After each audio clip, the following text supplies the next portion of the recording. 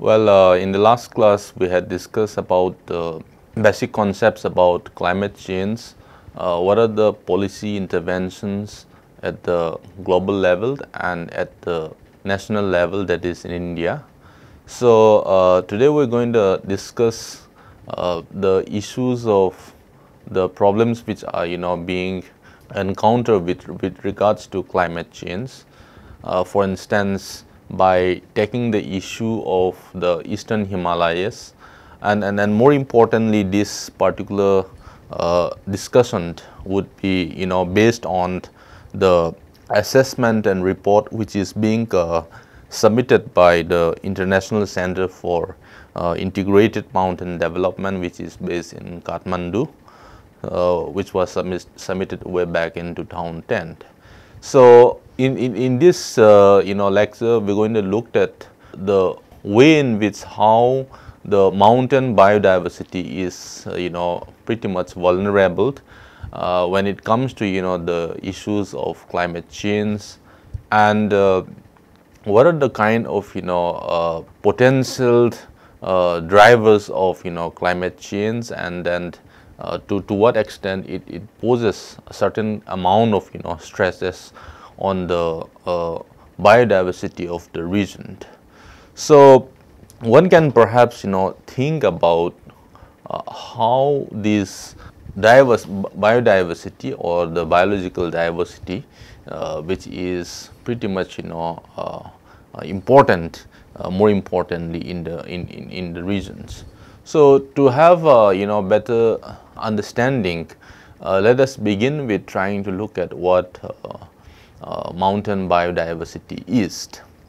Now, as I had already outlined that the mountains are usually where a lot of things are being dependent. For instance, the water reservoir, at the same time the medicinal plants, and then various floral and fauna. At the same time, there are a lot of species which made up a lot of important ingredient to the element of this the whole ecosystem. So, mountains are one of the most vulnerable and hazardous environments in the world, and because for the simple reason that they sort of harbor a rich repositories of biodiversities. Now, based on some of the study, they have sort of identified that mountains are actually the real indicators of climate change. So, the rising temperature and which of course pose a lot of challenges in terms of the decline in deforestations, the incessant rainfall. At the same time, it also poses a lot of in terms of sudden floods, and also a long durations of drought. So, therefore, it has in some sense hampered the mountainous regions, landscape, so on and so forth. So, therefore, when it comes to climate change, mountains in some sense has become one of the major important indicators. So, in the study which is made by Beniston in the context of climate change, mountain could actually suffer a lot wide ranging of environmental and socio-economic impacts, because it is again home to not just about the floral and fauna which have a rich biodiversity, but also these mountainous regions are again inhabited by the ethnic or marginalized communities who have had such sort of like enormous amount of knowledge system which is embedded in the local ecosystem. Now, for example, if you take the case of the hydrological cycle, and this in turn would actually disrupt or alter the distribution, seasonality, and amount of precipitations, and also result in river runoff. So ultimately affecting not only the mountain water sets, but also the downstream or those lowland areas, which are very much again dependent on the upland or the hills.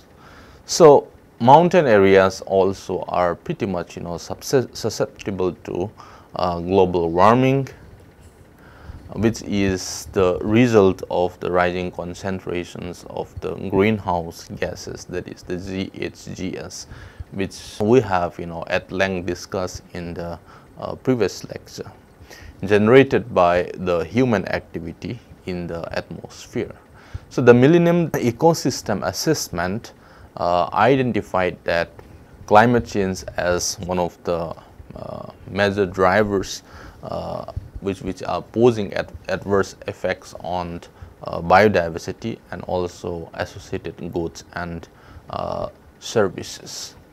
Now, when we talk about mountain biodiversity, it is also important to see that water and other natural resources are also supplied to the lowland areas through the ecosystem services, and some of the world's most threatened and endemic species are actually found in the mountain areas.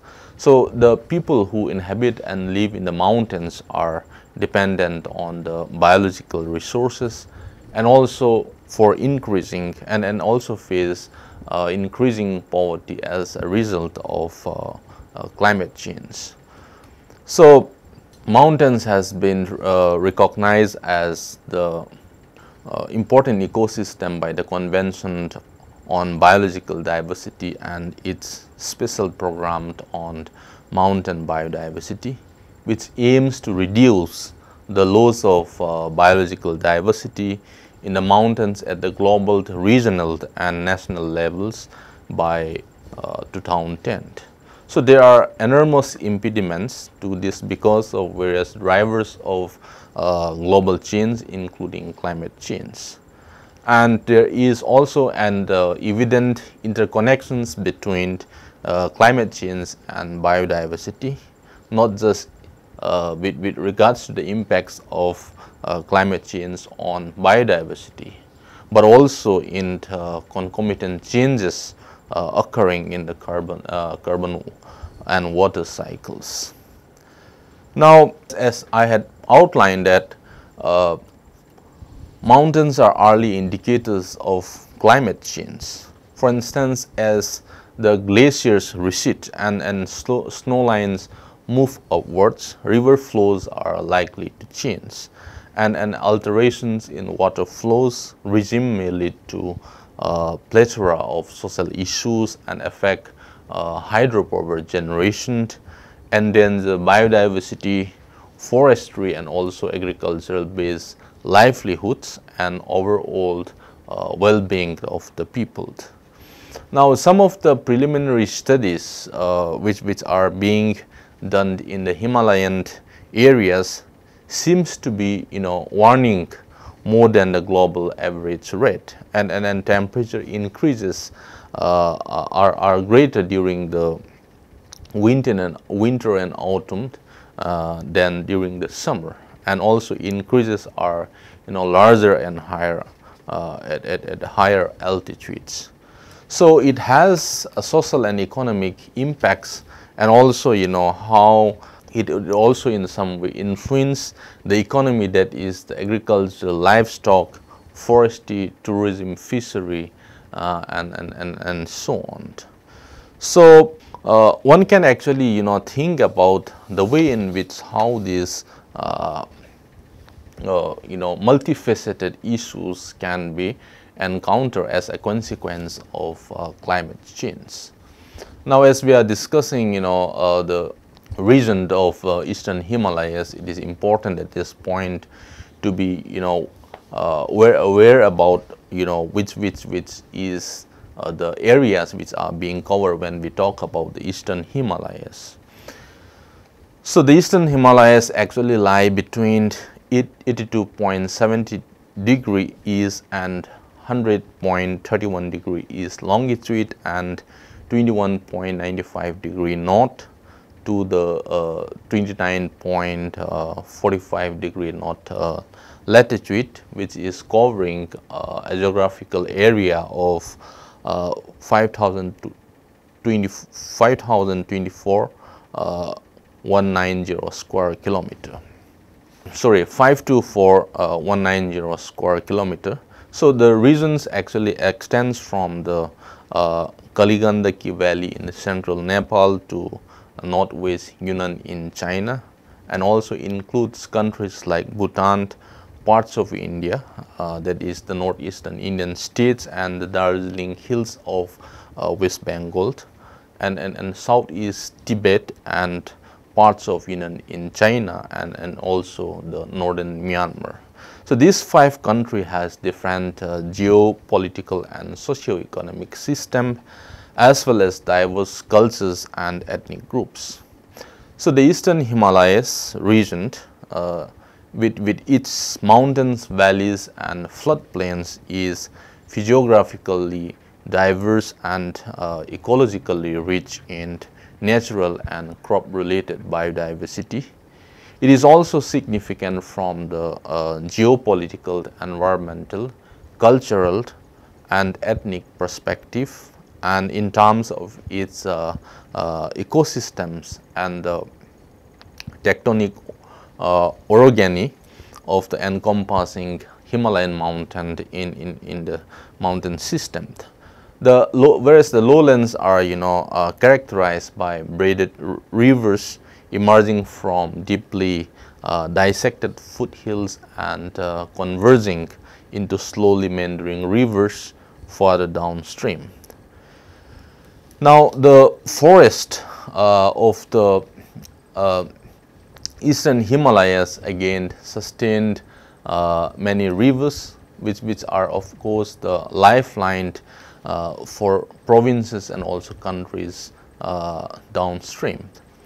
So the Eastern Himalayas, according to Brooks et al. In their study, categorize the region as the crisis ecoregion, biodiversity hotspots, endemic bird areas, and mega diversity countries, and also global 200 ecoregions. Now, threats to biodiversity from climate change could be acute in the Eastern Himalayas, which are again rich in endemic species that have narrow and restricted range of distribution.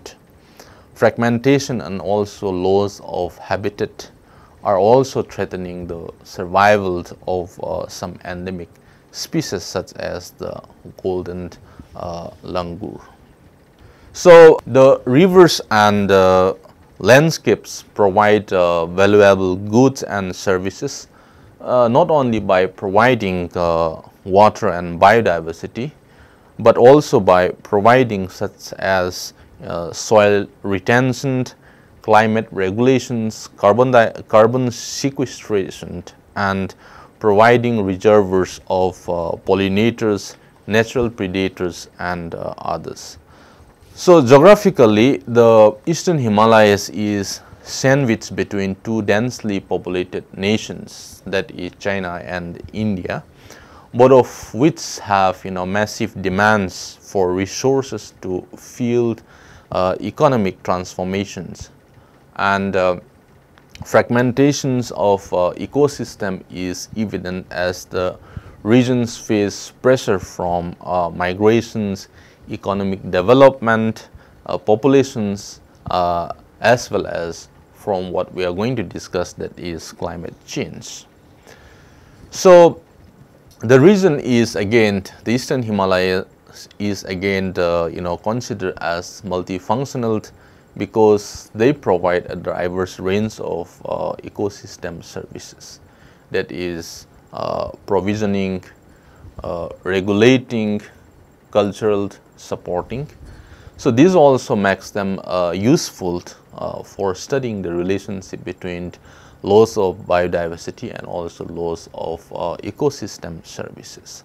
The survival of these ecosystems and the wildlife within them is being threatened by human activities such as timber harvesting, intensive livestock grazing, agricultural expansion into the forest land, and above all by the climate change, which is one of the recurrent issues in the past few decades.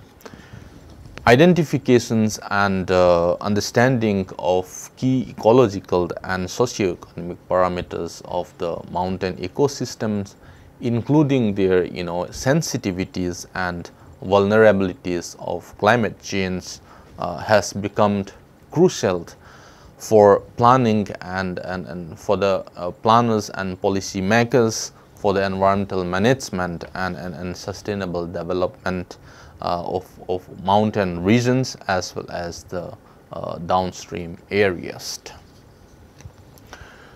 Now, recent scientific opinion which is led by the intergovernmental panel and on climate change, that is IPCC, is that global climate change is happening and will present practical challenges to local ecosystems. The analysis and predictions showing an increase in the magnitude of climate change with altitude in terms of both temperature and variations in precipitation. Now, as a consequence of which it is being projected that people in the mountain region are likely to be affected directly by changes in climate change, and there would also be impacts on the river basins, downstreams, and eventually the impacts would have global consequences. Now, according to the IPCC, at the current rate of climate change, even the most stringent mitigations efforts would be ineffective in counteracting all its negative impact. And as we all know, many factors have actually contribute to the loss of biodiversity, such as habitat loss and fragmentations, colonizations by invasive alien species, overexploitations of resources, pollutions, nutrient loading, and global climate change. So the threats to biodiversity arising from climate change are very acute in the eastern Himalayas region, as the region is rich in threatened and endemic species, as I have already outlined. Now, those 5 countries which we have identified, which comprises of the eastern Himalayas, are again signatories to the 1992 Convention on Biological Diversity and their commitment to renewed during the World Summit on Sustainable Development in 2002. So, what are the knowledge which involve in climate change? Now, in 2004, the Convention on Biological Diversity adopted the program work on the mountain biological diversity with the overall purpose of achieving significant reductions of loss on mountain biological diversity by the period that is 2010. So, therefore, natural ecosystem plays a significant role in the carbon cycle and hence acts as a source and sinks for the greenhouse gases. They are also extremely vulnerable to the impacts of climate change.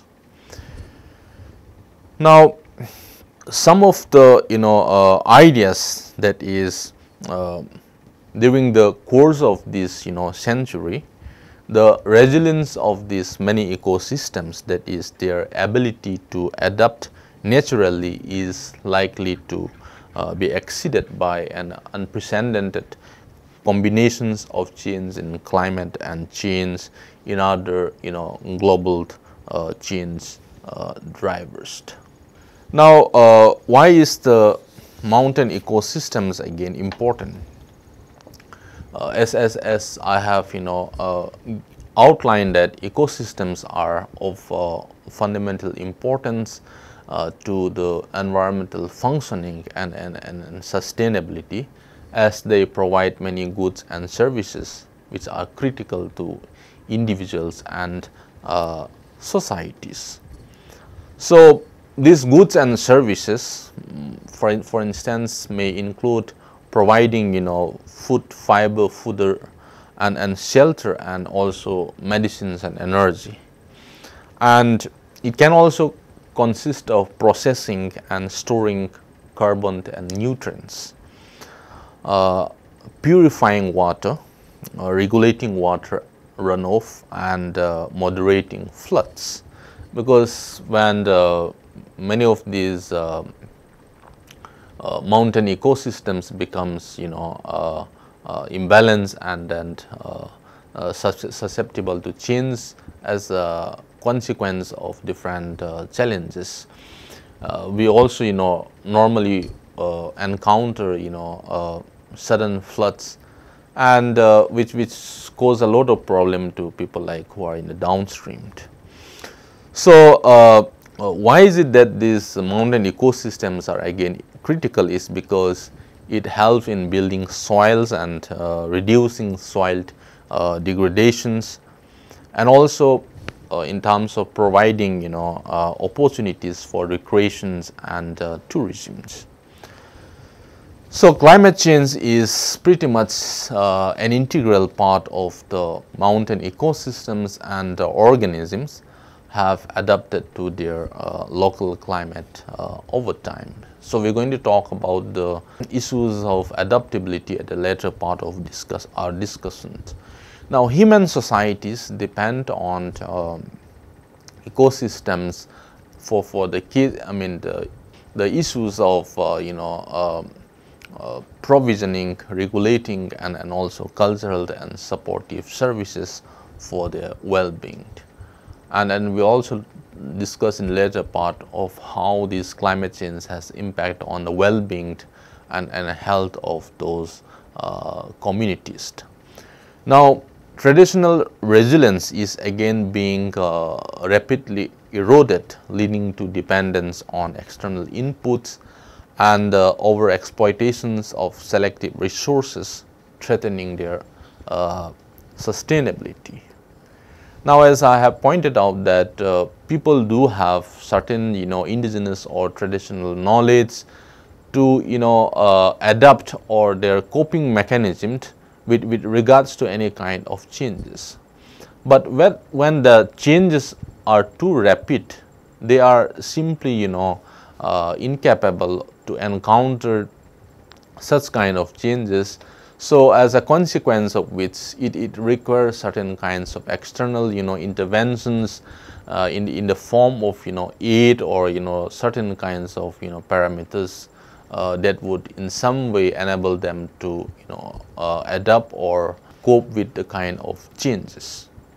Now, when we talk about hazards and disasters, now for instance, floods normally pose a lot of threat to the riparian communities, and which of course has likely to pose a lot of changes in terms of their vulnerability, because their economic and then their positions has in some sense becomes much more they are more rather than being resilient, they are more vulnerable. So the eastern Himalayan regions has over the years witnessed unprecedented melting of the permanent glaciers, and the recent glacier melting and flash flood, which was witnessed in the state of Uttarakhand few months back, was also one of the glaring examples of how the melting of these permanent glaciers has posed a threat to people who are actually living in the lowland or downstream areas. So with the amount of these vast Himalayan glaciers showing the fast rate of retreat, resulted in increases in the glacial runoff and glacial lake outburst floods, and an increased frequency of events such as floods in the form of floods, mud flows and avalanches, affecting not just the local biodiversity, but also more importantly the human settlements. So some of the other elements which pose a threat or risk is the earthquakes,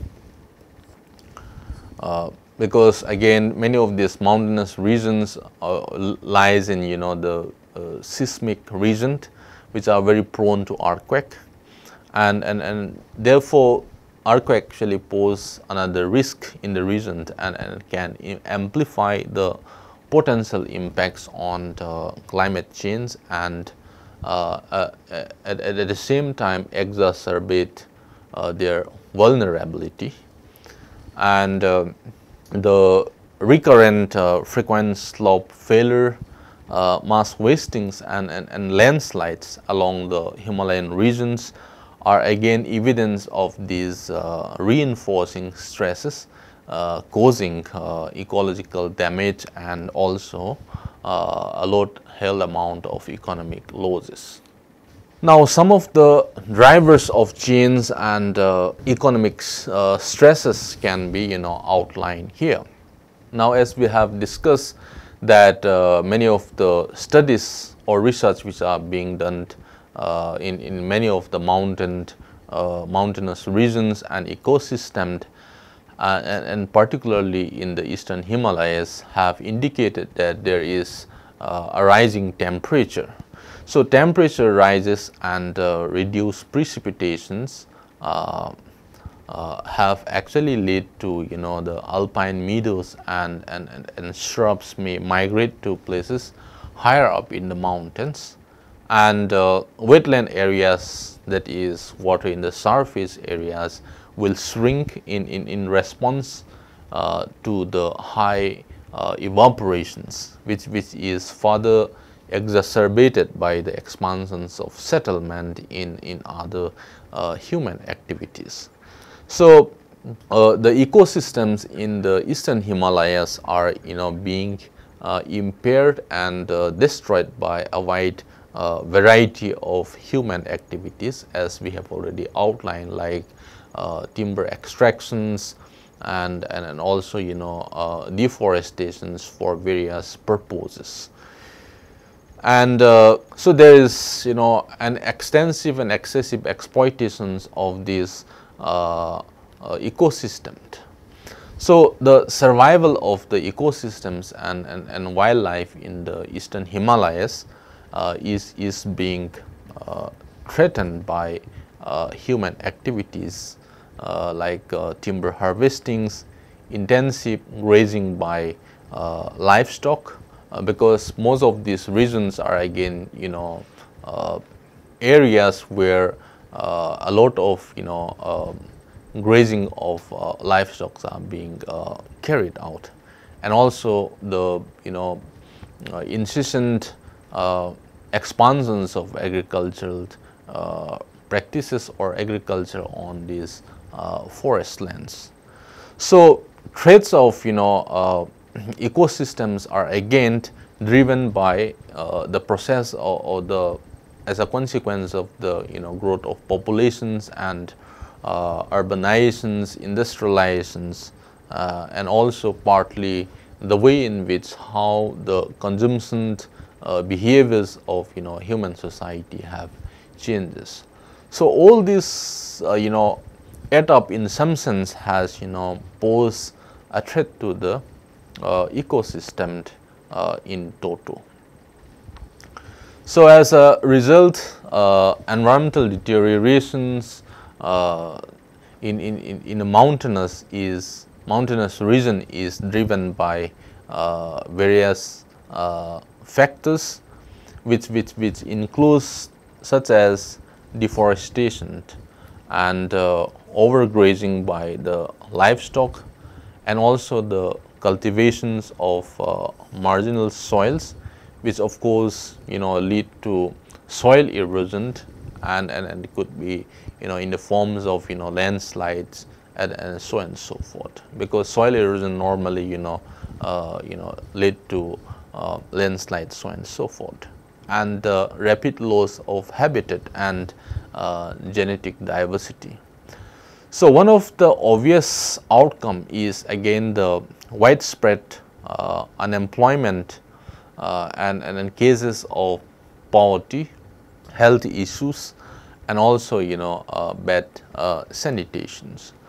So these problems are again amplified by the unequal impacts of the ecosystem degradation, and also the unequal distributions of benefit from ecosystem services.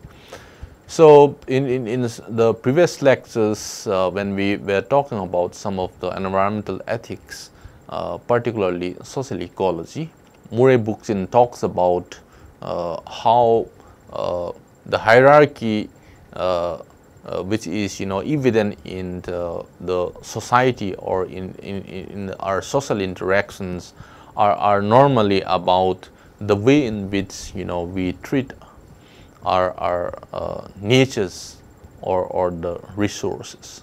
So therefore, one could possibly think about the unequal distributions of benefits in terms of how these few sections are actually benefiting or reaping, whereas other majority sections are being deprived and marginalized at the cause of the degradations of their resources.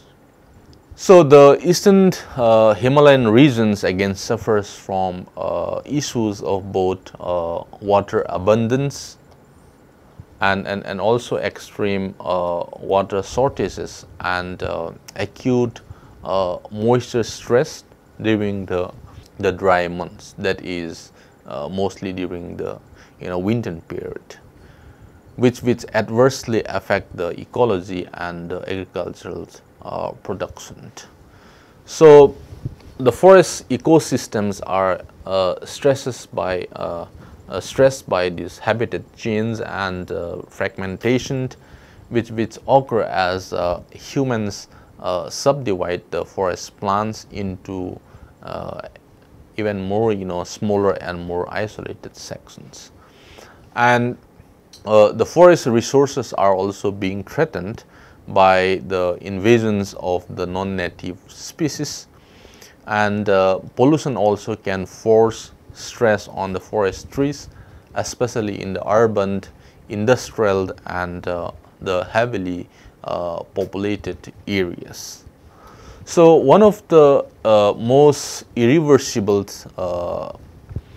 human society have the activities have on the impact on the ecosystem will most likely be nothing but the loss of the native biodiversity. Now, how are we trying to look at the how are we being sensitive to the changes on biodiversity as a result of or as a consequence of climate change?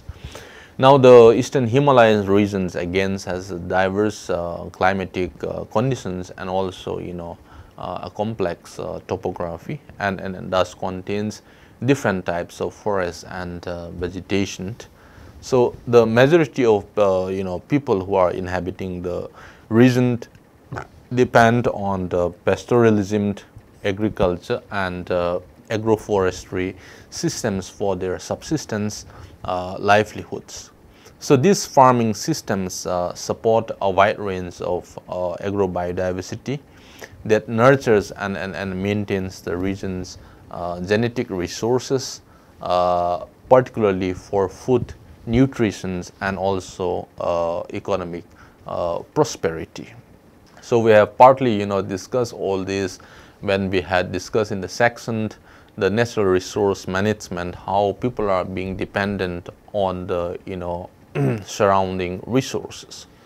So the consequences of biodiversity loss from climate change are pretty much likely to be greatest for the poor and marginalized people who are very much, dependent on the or almost exclusively on the natural resources, that is for their everyday to fulfill their everyday needs, or in other words for their subsistence economy.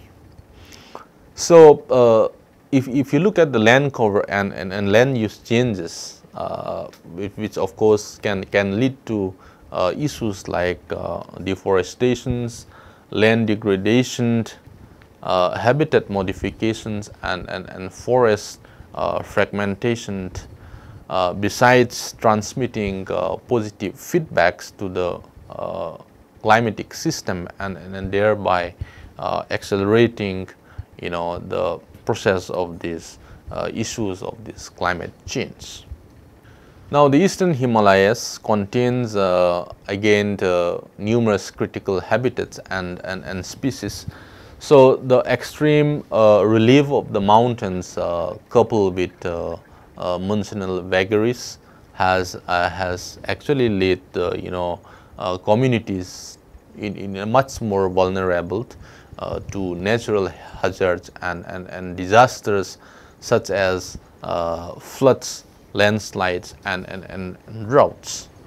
Now, when we talk about these issues of vulnerability to natural hazards like floods, one can also talk about the adaptations or coping mechanisms and also interventions in flood affected areas during and after the flood, and the development poverty perspective, and who are actually the vulnerable communities, what are their socio-economic and political conditions.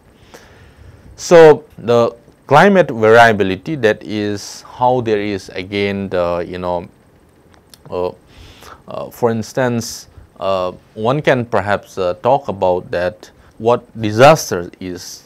Disaster can be natural and unnatural. So disaster is some kind of interferences from interferences which actually disturb the natural process. So when we talk about say the issues of floods, one can perhaps raise a question that is flood a boon or a bane? So flood of course enhances cultivations in terms of the rich soil fertility and agriculture productivity in some sense increases as a consequence of flood.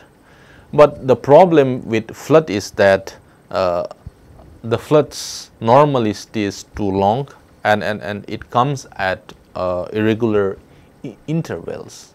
So then one can actually link with the climatic changes, where floods actually arrives at a very wrong time, which is pretty much within the knowledge system of the communities concerned.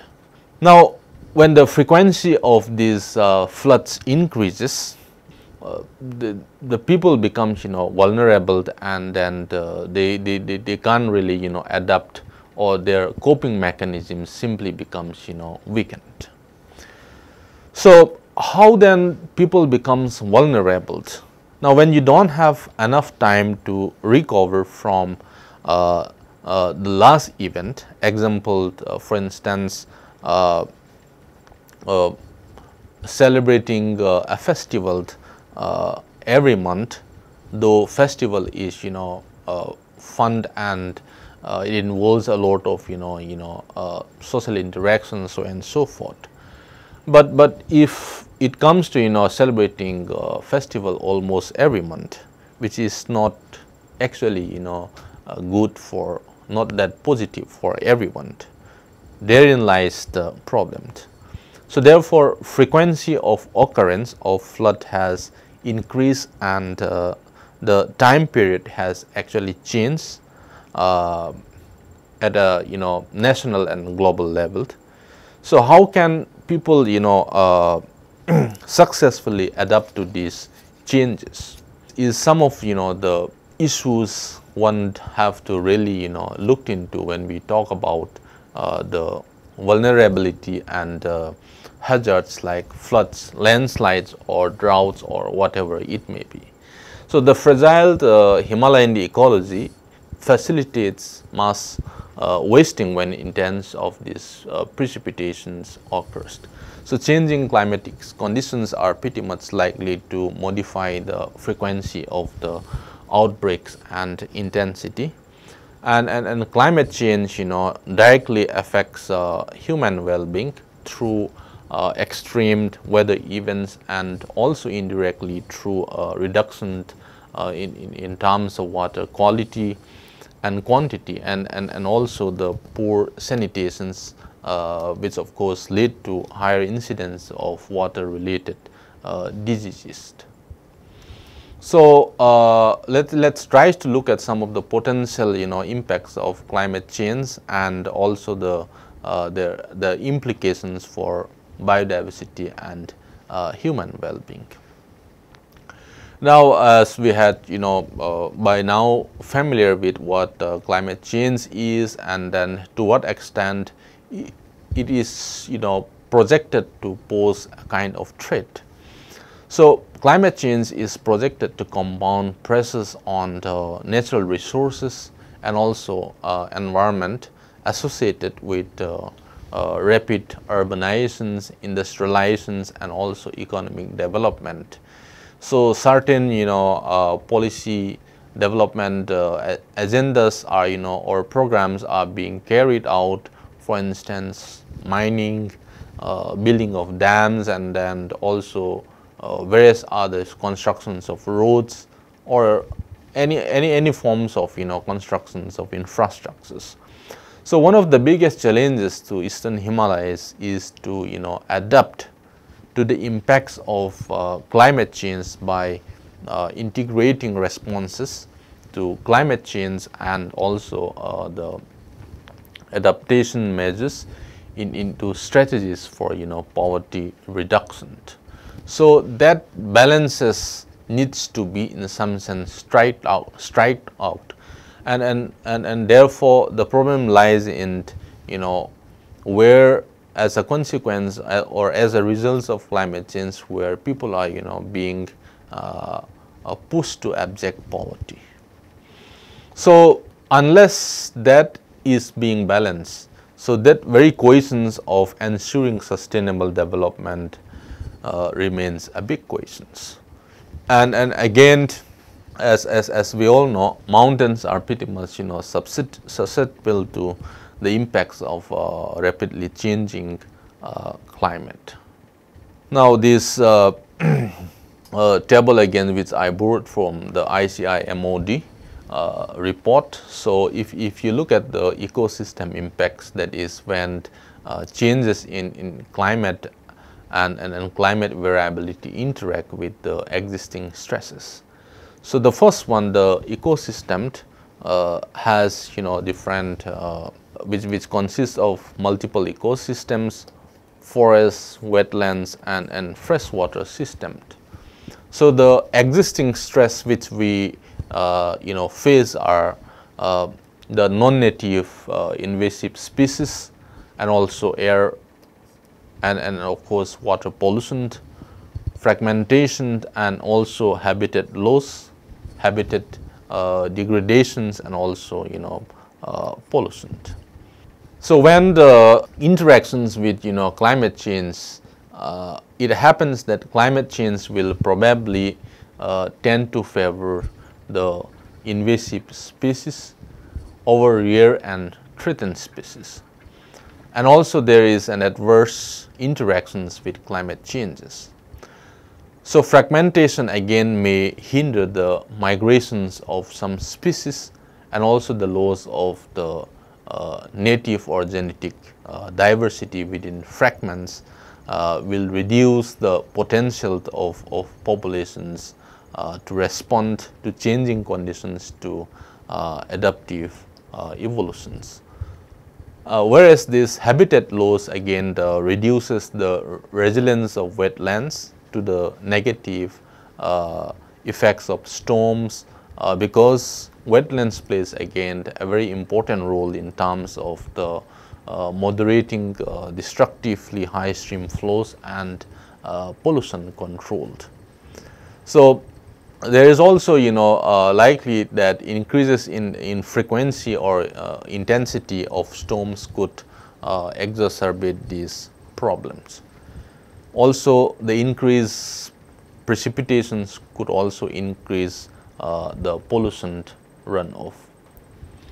So the changes in the primary climate change drivers and climate system responses in the eastern Himalayas regions within the period 1977 to 2000 can be discussed over here. For instance, the climate change drivers, that is the average annual temperature increased by 0.01 degrees Celsius in the foothills, whereas 0.02 degrees Celsius and in the middle mountains, and 0.04 degrees Celsius in the higher Himalayas.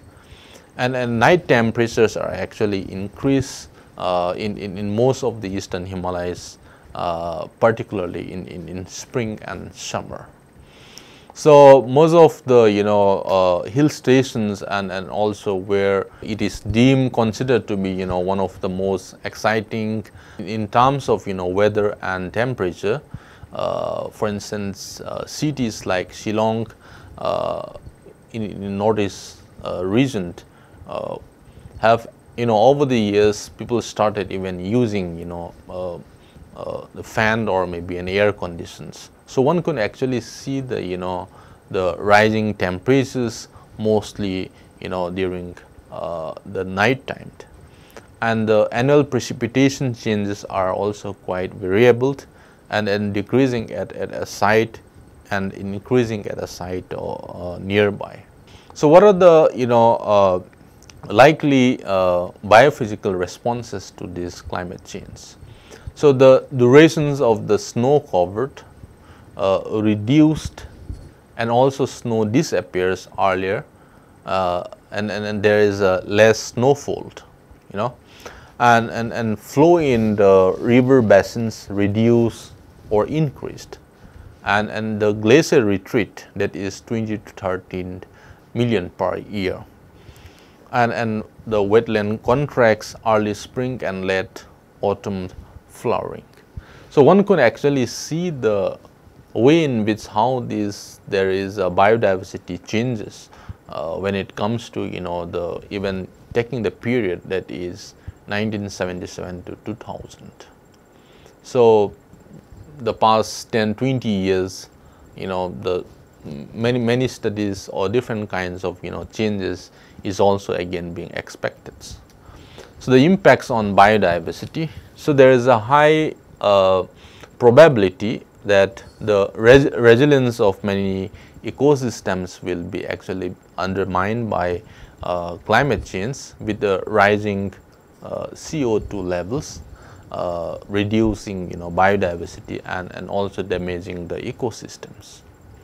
So the loss of ecosystems and biodiversity is intrinsically bad for human development, and particularly the marginalized sections who depend most heavily on the ecosystem services will of course bear the brunt,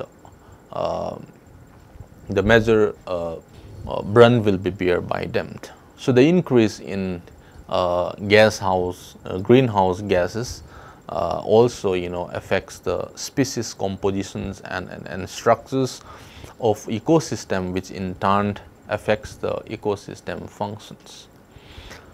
As we all know, mountains are one of the major source of the region's rivers. So the impact of climate change on hydrology is likely to have significant repercussions, not only in the mountains themselves, but also in populated lowland regions that depend on mountain water resources for domestic agricultural and also hydropower generations and industrial purposes. So one could actually anticipate the kind of problems it is going to cause, and then what are the likely repercussions it will have if the event, taking the cases of climatic change on hydrology alone. Now the impacts of water with the rising temperature, again there is changes in terms of the runoff patterns, and also the increased water evaporations will impact on the distributions of water and on the timing of how it flows. So water quality is again expected to decrease drastically, that is increasing the risk to human health. So it is likely that tropical cyclones will become more intense as oceans warm, or it is also sometimes becomes very much frequent and unpredictable. And one could also see that in the last few decades, lots of tsunamis, and then a lot of storms have actually been witnessed. It is not that it is not being witnessed earlier, but the intensity or the impact which it has had, or the adverse impact it has really the intensity is pretty much high. So therefore, the tropical cyclones will become much more intense as ocean becomes warmer, and the higher peak speeds and heavier precipitation.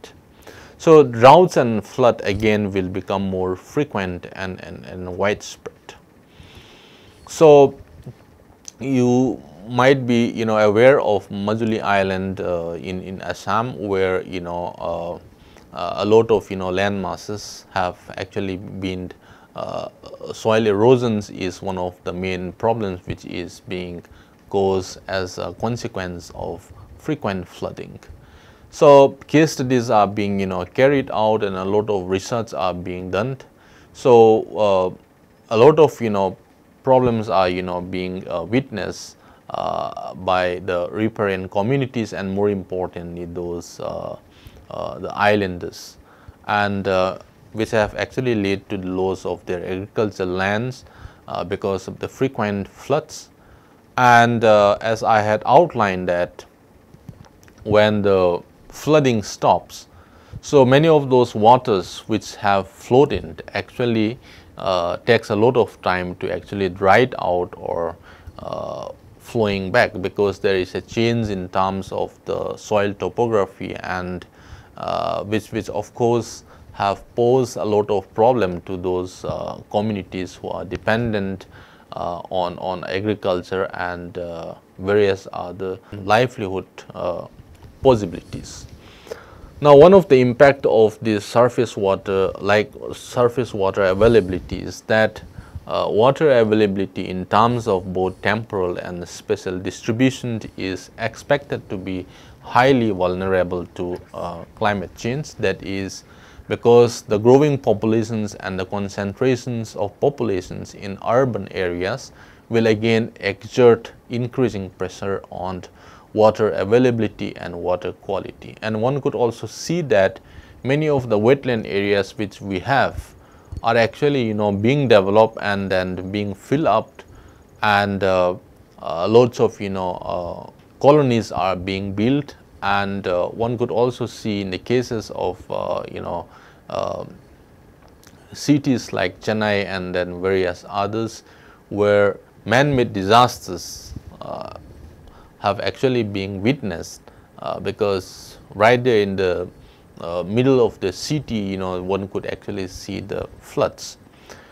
So there is also the potential changes in the precipitation, that is amount of seasonality, will affect soil moistures, groundwater reserve, and the frequency and of flood and drought episodes. So there is a growing concern that climate change may accelerate the damage of wetlands and freshwater ecosystems such as lakes, marshes, and rivers.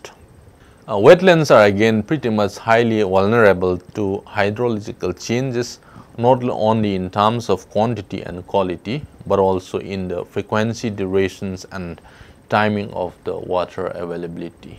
So wetlands are again important because, as I had already outlined, they to some extent help in terms of controlling the floods and also pollution.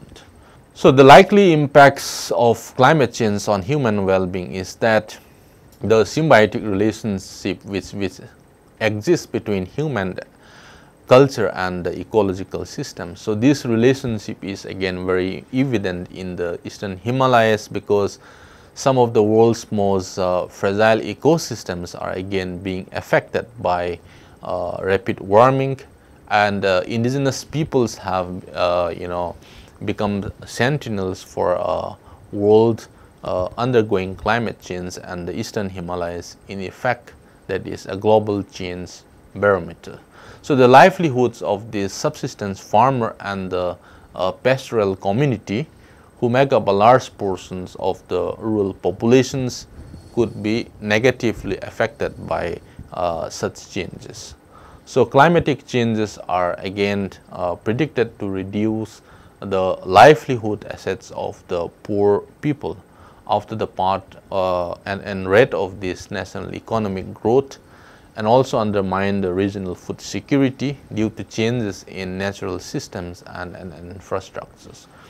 So when we talk about the issues of livelihood, we also tend to miss out that the eastern Himalayas regions, that is the ecological systems, are also social and culturally or religiously pretty much interconnected with the people, because there are a lot of sacred forests and which is very much significant to those cultural and ethnic identity of the local population. So the impacts on health, climate change will have a wide range of health impacts all across the region.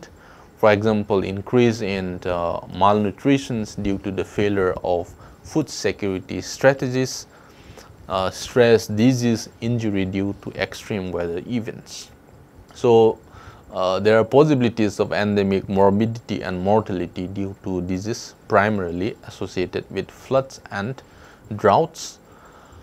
And changes in temperatures and precipitations could also expand vector-borne disease into high altitude locations that have hitherto have been unaffected.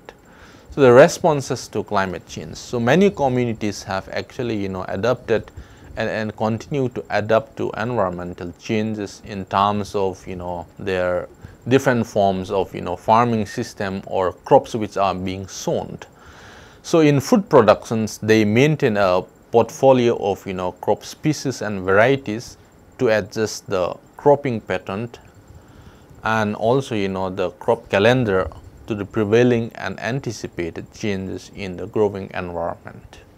So in the extreme cases, what people does is migrate to a more benign environment and reconnect with new sets of ecosystem services. However, this sort of exercise is a very painful process, because people have to learned and unlearned many of their knowledge system with regards to the ecosystem.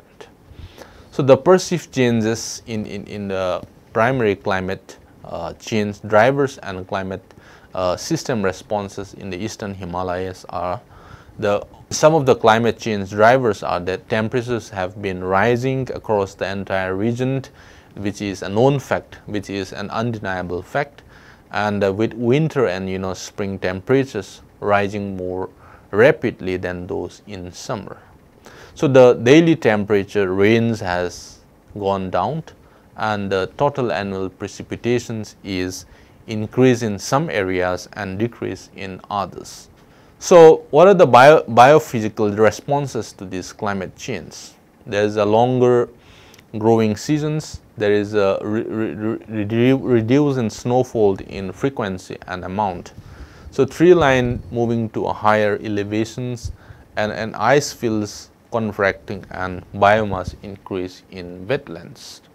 So the vulnerability of biodiversity to climate threats are that poverty and biodiversity have emerged as sources of vulnerability predicated on the synergy between human and biophysical subsystems and mountainous ecosystem. So biodiversity is still valid as a measure of ecosystem resilience, and poverty metrics are still relevant for calculating or evaluating the autonomous and adaptive capacity of human systems. So climate variability and climate change directly increases the vulnerability of people through flooding, drought, changes in average temperatures, and extreme weather conditions. So the vulnerability in the eastern Himalayas region is that population pressure and devastations of natural biodiversity are the main factors that make these places highly sensitive to climate change. Biodiversity is also at the enormous risk of being degraded further as resource extraction is intensified to cope with the threats to food security and improvise strategies for relief and recovery following its disastrous event. So poverty and low human development, which makes the poor intrinsically vulnerable because they have fewer resources with which to manage the risk. One can also see the gender inequalities intersect with climate risk and vulnerabilities, because women's, owing to their historic disadvantage such as their limited access to resources, restricted rights, and also muted voice in shaping decisions, make them highly vulnerable to climate change. So lack of climate defense infrastructure that could serve as a buffer between the risk and vulnerability, for example, flood defense systems, water infrastructures, and early warning systems, and so forth. So the protected areas, that is the conservation areas and other smaller ones, are also considered to be vulnerable as they are located within the most vulnerable parts of the eastern Himalayas. So the adaptation policy framework for climate change, because there are different policies which are being framed. So the development of this adaptation policy framework is intended to help to provide a rapidly evolving process of adaptation policy making with a much needed roadmap. Ultimately, one of the main purpose of the APF is to support the adaptation strategies and processes, that is to protect and enhance human well-being in the face of climate change. So the adaptation policy framework is built around four major principles, that is to provide a basis from which the integrated actions to adapt to climate change can be developed. That is adaptations in the short-term climate variability and extreme events, which serve as a starting point, which will serve as a starting point for reducing vulnerability to longer term climate change. And adaptations also occurs at a different levels in society, including the local level. So adaptation policy and measures should be assessed in development context. And finally, the adaptation strategy and the stakeholder process by which it is implemented are equally important. So the prerequisites for developing these effective adaptation strategies include understanding of the current perceptions and also the coping strategies at the local levels, that is in dealing with the emerging climate change and challenges, and also to take into considerations the ecological knowledge systems and ecosystem conditions, and also the recognitions of the multiple stresses on the sustainable management of resources and collaborations between the locals and scientists are some of the way forward where people the mitigations to climate change can be actually taken into account. So the potential for successful adaptation to climate change in the eastern Himalayas lies in the sustainable natural resources management, poverty reduction, ecosystem and biodiversity conservation, and also including the integrated watershed management, human development and disaster risk reductions. So if we talk about this mitigation, that is how the conservations of forest and soil actually offers a lot of multiple benefits, that is climate mitigations, people and biodiversity. So mitigation actions that have a complementary adaptations benefits and vice versa should be preferred. So the restorations of degraded landscape with vegetations and also implementations of agroforestry system are also two examples of the carbon sequestrant benefits can be achieved simultaneously with the reduced soil erosion and also improve water quality, and which in turn can enhance or provide biodiversity conservation benefits. So if we are to sum up what we have discussed, the effective conservation and also sustainable use of natural resources are the overarching precepts of sound biodiversity management, and humans are pretty much integral part of the ecosystem that are now being increasingly exposed to climate change stress. So without addressing the socio-economic well-being of people, there is a very little incentive for them not to engage in over-exploiting or to protect biodiversity resources.